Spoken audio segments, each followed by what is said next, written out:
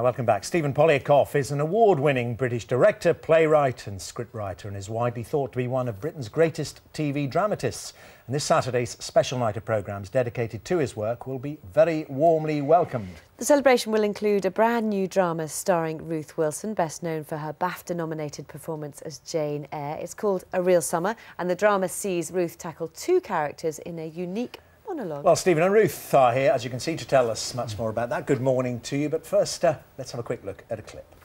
Suddenly, I'm approached by a young woman, and let us call her Felicity, although that is not her real name. She's about my own age with an open, pretty face. She says she hasn't the faintest idea why she's here in this garden with all these people from the film world, why she's been invited. She hasn't the foggiest clue. It can only be a mistake. She asked me who I was and what I did. "Oh, you must be frightfully brainy," she says. Oh, modesty demanded that at least I tried to deny this. No, you're obviously so brainy, and that's marvellous," she insists. "I like clever people," she giggles. "Actually, I don't get to meet very many. And as for me, I'm a rail dance. I can't hide it, so I just admit it." She's laughing away merrily, almost boastfully. Suddenly her face is quite close, her pale blue eyes studying me. "How do you choose what to write about in your column every week?"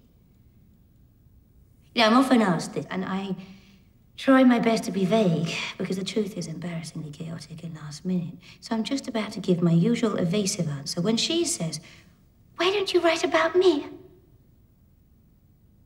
This I was not expecting. And Stephen and Ruth, as you can see, join us now. Very good morning to you. Let's start with you, Ruth. I mean, talk about the difficulty of performing two characters on your own. Yeah, it was quite a daunting challenge, but it was really fascinating. It was a great thing to do, great opportunity to play two characters, and in a way, three characters, because you're playing young Mary, then the imitation of the character that she talks about, and then also the character that you see later on. So Geraldine, so you're sort of playing Mary, Felicity and Geraldine, three voices in your head. But it's fascinating and a wonderful opportunity for any actor to do that. But is it more difficult for you as an actor then to hold those different characters in your head? I mean, I don't know what your technique is, you know, how much you get into an individual character, but to have them both around at the same time must be more difficult. Yeah, it is quite difficult, but the writing is so specific and so cleverly written, it's wonderful. So it actually really helps you to easily slide into each character. And the voices, because I use different voices, that really helped to get into role as well. But Stephen helped me out with that, and we had a few rehearsals, making those distinctions between character really quick and really fluid. But it was great fun, a huge challenge, and I loved it, yeah. Yes, so Stephen, how do you go about choosing an actor to play a role like that when she carries the whole thing? Well, Ruth and I knew each other because she was in Jane Eyre, and coincidentally, which was the screenplay was written by my wife, and we had the rushes in the house, and my wife was saying, "You should look at this young woman; she's amazingly talented." And then we made Capturing Mary. I cast Ruth as the young Maggie Smith in Capturing Mary, and we made that film, which goes out on next Monday.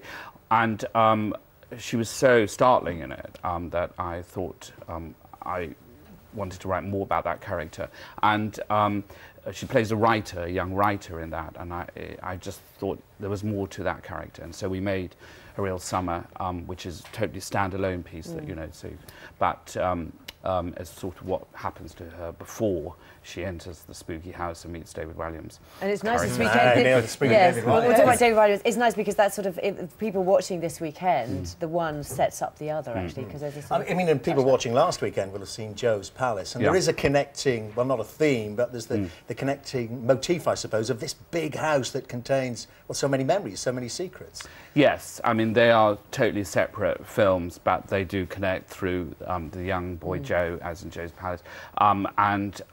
So they're separate stories, but they happen in this big Mayfair mansion with all its rooms. It opens and opens and opens and reveals things. And Capturing Mary is about what happens when Maggie Smith comes back to this house and tells Jo what happened to her as a young woman when, in its heyday, when it was having these great soirees, she entered this house as a young, successful writer and full of confidence, and then meets this extremely dangerous customer. Yes, let's have a David look, let's have a little Character. look actually at it. I thought you might like some strawberries. I missed the tennis, but I brought the strawberries. It's clotted cream. Do you want some? Thank you, that's very kind. I'll have a spoonful.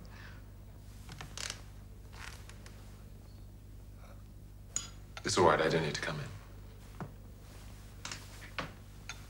You look really well. Thank you. I am. I just wanted to say, Mary, about the last time we saw each other. Oh, yes, when you made that big salad. Yes, there was the salad. And then there was what I told you. Oh, yes, was it something? Was it about a film star and dogs? Yes, that was part of it. Amongst other things. I just want to explain why I told you this. No, you don't have to. Please. I just wanted to say I really didn't mean to upset you. Oh, was I upset? No. No, I don't think so. Right. That's good. I'm glad you weren't.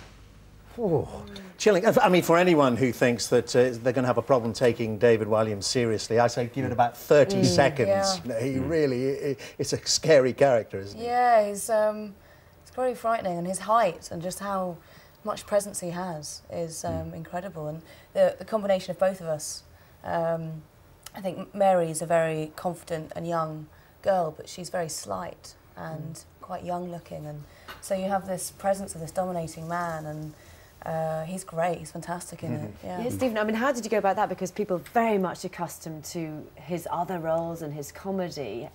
How did you see him in this role?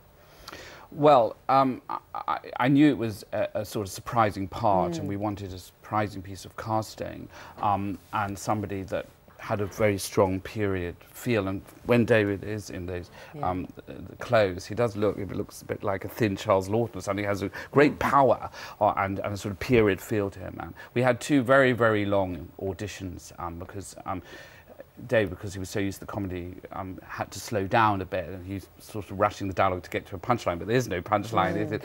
It's more smouldering, and so but he was terribly interesting, and so I cast him, and then we did a lot of rehearsal, didn't we, Ruth? And including once in his house, we just went on rehearsing, and big long scenes, sort of cat and mouse between these characters, and then of course Maggie Smith being in it.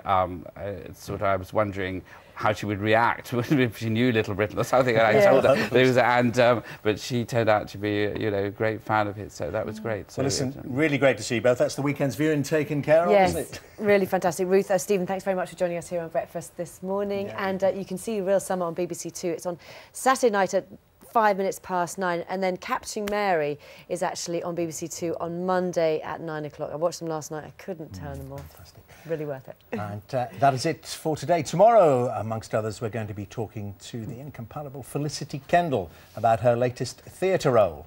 And also, Jessica Hines is going to be here to tell us about her new BBC drama as well. That's all tomorrow. We start at 6. Join us then if you can. Yes, please For do. now, And thanks for all your pudding emails too. No. We'll eat something.